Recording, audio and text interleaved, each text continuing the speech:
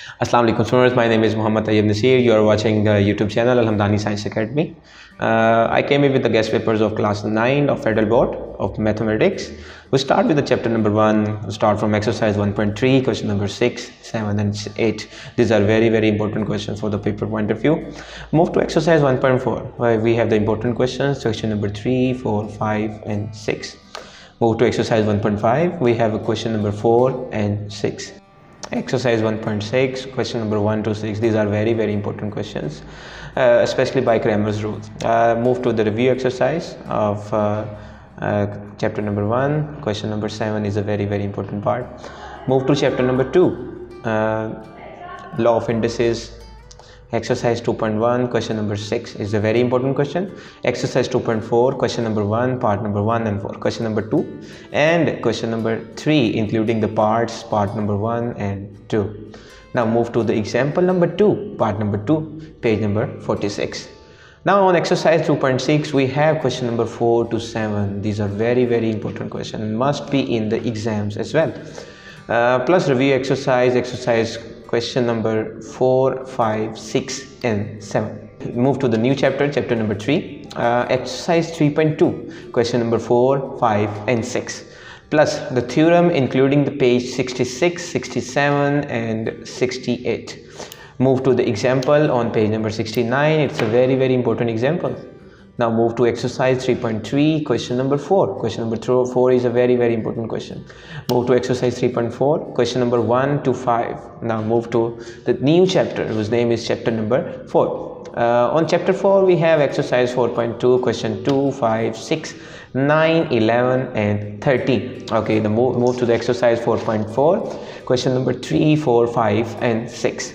Move to the new chapter, chapter number 5. Which is very much relative to the chapter number 4. Start with exercise 5.2, question number 3, part number 8, plus question number 4 and question number 6. Move to the chapter number 5 again, exercise 5.3, question number 2, 3, 4 and 6.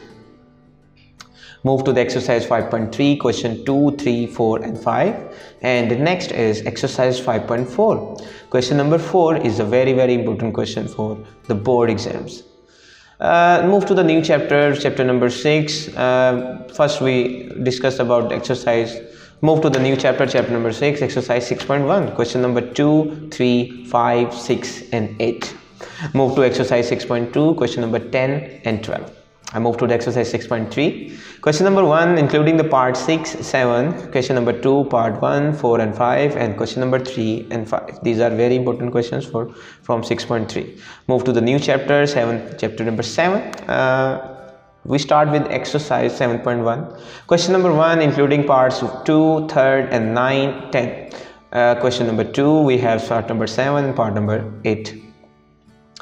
Now on next we have exercise 7.3, question number 1 and 2 is a very important questions. Next move to the new chapter, chapter number 8, exercise 8.1, question 4, 5. These are important for the MCQs. Now move to exercise 8.2, we have question number 1 and 4. From chapter number 1 to 8, we neither have a long question from here. Now it's time to discuss chapter number 9, exercise 9.2, from question number 1 to 10. It's a complete exercise. It's a very important exercise.